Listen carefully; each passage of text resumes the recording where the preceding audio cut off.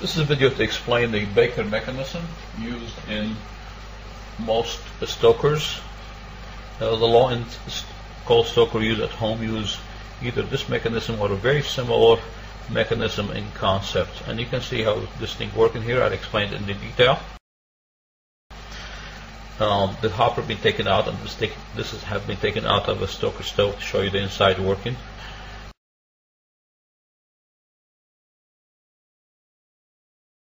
Basically, there's a motor connect to a transmission right there with a crank over there and a connecting rod.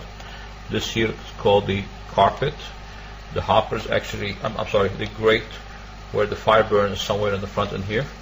I have a piece of paper with some marking on it, so you're not going to see the grate in detail today. But basically, we have a motor and transmission. The bottom of the motor blows air below the grate, and the transmission here rotate this crank about 1 RPM. And what this does, it causes two movement in one cycle. So we have a backward movement, as you see right now.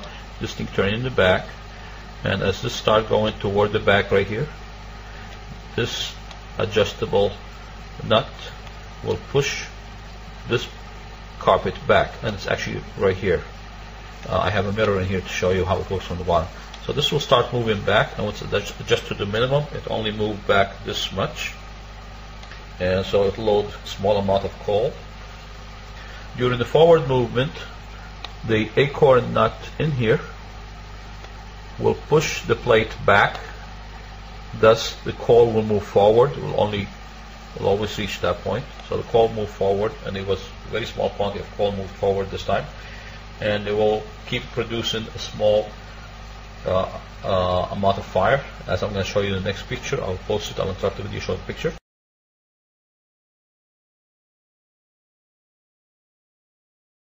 And so this will continue 24 hours a day. This thing runs at 1 RPM, and again, this is the way it pushes back. You can notice in here it just barely pushes it back. I have this adjusted to a minimum right now. So I'm going to show you how to adjust the back. How do you load more coal? And you do that by adjusting the backward movement amount of the carpet. And the way it's done, you rotate this nut here counterclockwise, and you set the desired amount, how much you want to go back. So we're going to stop right here, and you can see it start pushing it back. And there, the laser now points right with the marking. You can see how far back it went this time. So we're going to wait for a more complete cycle.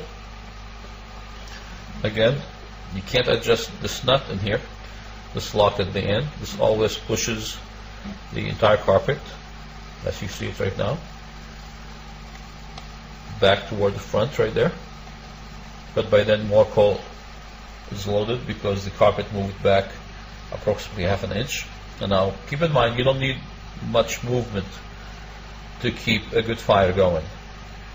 So here comes the cycle, and you can see it's going a little bit more than before right here.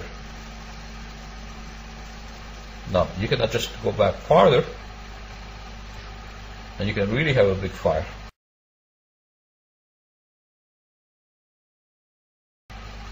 And then here it comes back again. It pushes on this thing back forward. The crank's moving in here, and there it is. It's right there. So it always reaches the same point in the front, but on the way back you can vary how far back this thing moves.